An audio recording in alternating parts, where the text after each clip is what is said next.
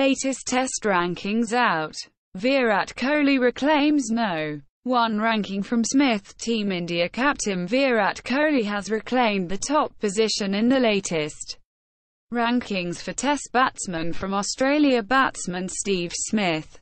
Kohli, who struck 136 in the day-night Test against Bangladesh, reached 928 points, while Smith's knock of 36 against Pakistan in Adelaide pink ball Tests saw him slip to 923 points, from 931 before the match.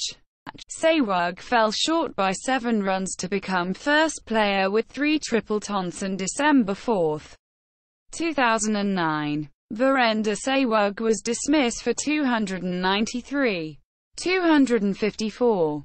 on the third day of the Mumbai Test against Sri Lanka, falling short by just 7 runs to become the first cricketer to hit 3 Test triple centuries. Sehwag, whose innings included 44s and 7 sixes, was dismissed by Muttiah Muralitharan in the 4th over of the day. Bradman once hit 185 in one innings.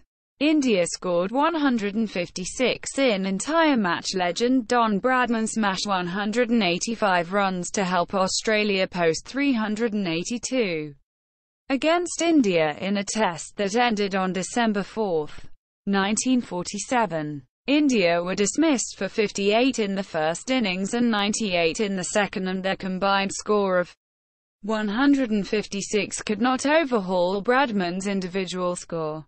The highest score for India in the match was Chandra Sarwate's 26. Former England captain Bob Willis dies aged 70 due to cancer. Former England captain Bob Willis has died at the age of 70 after battle with cancer. The former fast bowler played in 90 Tests and 64 ODIs for England after his 1971 debut and retired in 1984, finishing his Test career with 325 wickets. Willis stands at 4th on the all-time list of England wicket-takers. Smith responds to Chappell's criticism.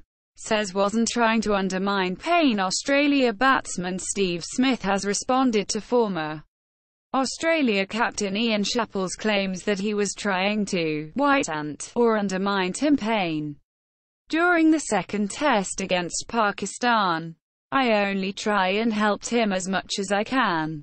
He's doing a terrific job, but I give him suggestions and things like that, Smith said.